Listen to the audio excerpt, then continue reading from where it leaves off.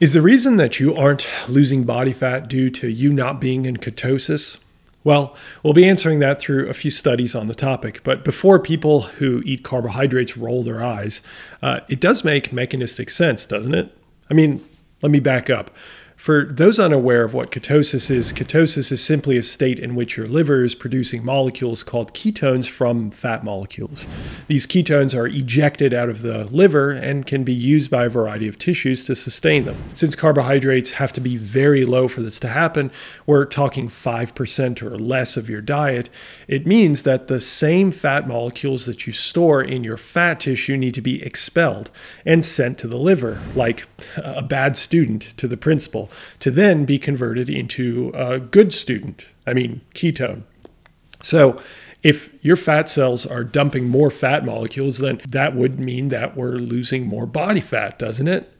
Well, mechanistically, that makes a lot of sense. And I sometimes read comments like this, which might give you the impression it is necessitous for us to be in this ketosis state, elevated blood ketones, to truly experience optimal fat loss or fat loss in general. Fortunately, we can lean on studies like this one that strictly compare a ketogenic or very low carbohydrate, ketosis promoting diet to a higher carbohydrate diet. To be clear, this higher carbohydrate diet is still low carbohydrate, just not ketogenic. The ketogenic diet consists of less than 5% carbohydrates, and we can see the ketone levels rise significantly. The vertical axis is the beta-hydroxybutyrate, which is one of the ketones that our liver produces. And the horizontal axis is the number of weeks and measurements of blood ketones. It's probably obvious to you now, but you can see that the ketone levels only rise in the ketogenic diet and stay flat for the low carb but not ketogenic diet. Okay, so that would mean that one condition has the requisite ketosis state with ketone levels 10 times higher than the non-ketogenic diet. So then it will lead to fat loss, while the non-ketogenic diet will not. At least that's what we can assume. Like a good scientist, fat loss data is there. Looking at the body fat data, we can see that the amount of total body fat on the vertical axis and the 3 different times of measurement on the horizontal. The black bars are the non-ketogenic condition, and the white bars are the ketogenic ketosis condition. If the bars shrink, that means that these people had less total body fat.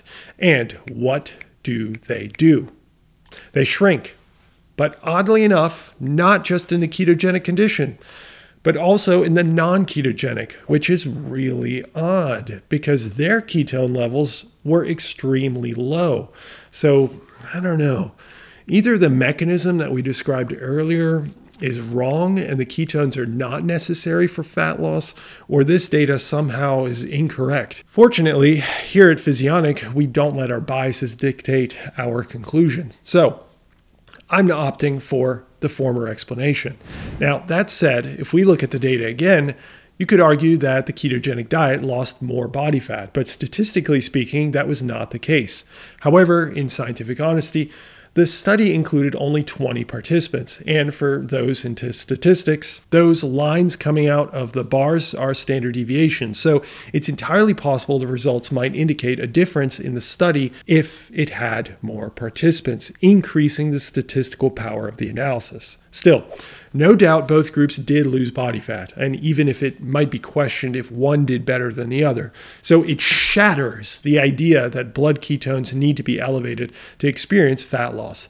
But it does not shatter the idea that optimal fat loss or greater fat loss might be more attainable through a ketosis state. Fortunately, we aren't limited to one study, so we can lean on more extreme studies. For example, when looking at more people included in the study, as in this study, wherein people consumed almost 600% more carbohydrates than the ketogenic diet, and they were on each diet for a year, we see the same results. Full disclosure, I'm only showing you part of this table of data, the part that actually includes the fat mass data, our outcome of interest. The LC on the left side is the low-carb ketogenic-like condition, with higher ketone levels, and the LF is the low-fat, high-carbohydrate condition. We can focus our attention on comparing the baseline values versus 52 weeks later. Both groups experienced significant fat loss, and additionally, the statistics firmly indicate no difference, as seen by a p-value here of 0.304. If it were statistically different, it would be below 0.05. So, elevated ketones necessary for optimal fat loss? It doesn't look like it. Now, when not controlling for energy intake, we can find studies that show improved weight and fat loss with ketosis promoting diets. But when controlling for energy intake, the effect disappears. So, where's our mechanism model broken? Well, I did what a lot of health influencers do, tell you part of the story and button it up like it's a finished product. Unfortunately, while I see it all too often, in this case, I left out the fact that if you're cutting out carbohydrates, which is necessary for ketones to be produced by the liver, you likely are increasing your fat intake to make up for the energy deficit. Remember, we're looking at it from an energy deficit equated scenario. Otherwise, we can't tease out cause and effect. So if dietary fat intake increases, guess where some of those ketones are coming from?